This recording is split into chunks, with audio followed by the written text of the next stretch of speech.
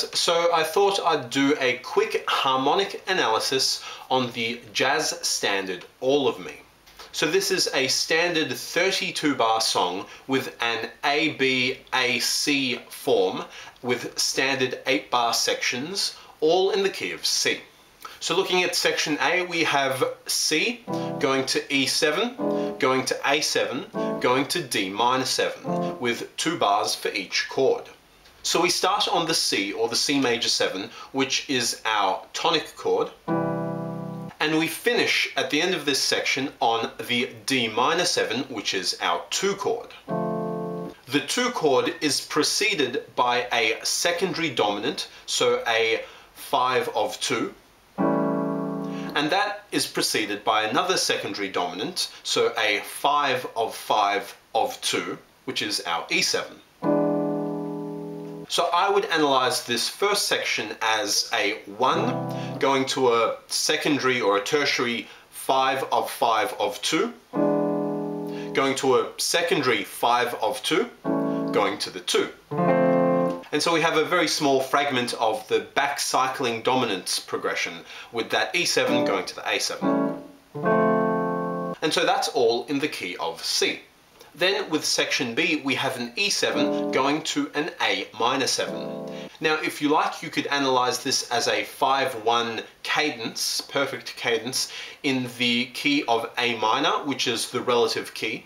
But I'm going to analyze this as still in the key of C major, and so the E7 is a 5 of 6 secondary dominant going to the 6.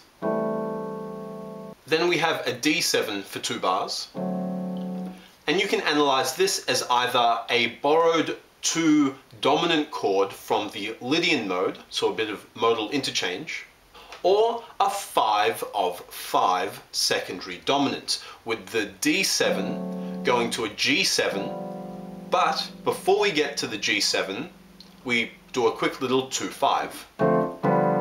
So we insert the 2 as a kind of passing note before we get to the 7. But personally, I would analyze this as modal interchange with the 2 dominant chord being borrowed from the parallel Lydian mode, so C Lydian.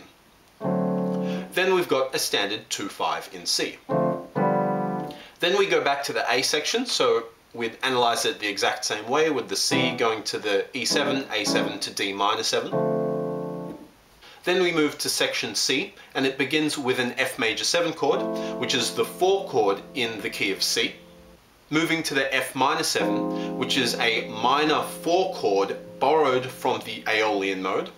And then we have a 3-6-2-5-1. So the 3 is the E minor 7. Then instead of playing a 6 minor, we play a 6 dominant, which acts as a secondary dominant tonicizing the 2 chord. And then we go to the regular 5 and back to the 1. And then we play a little turnaround with just a 2-5, the D minor 7 to the G7, to get us back into the first A section on our next go round.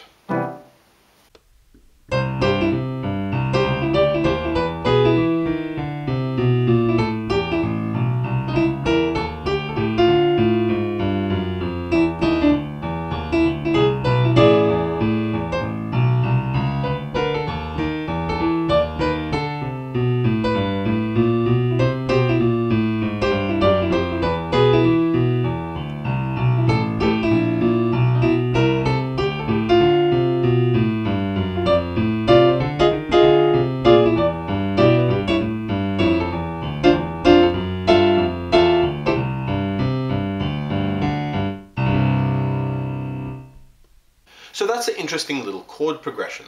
So using my analysis, that entire chord progression is in the key of C. We don't modulate to any other keys, but we do use borrowed chords and secondary dominants. Cool, so I hope that made sense. If it didn't, I do have separate videos explaining secondary dominants and borrowed chords if you want to learn about those. But otherwise, thanks for watching. See ya!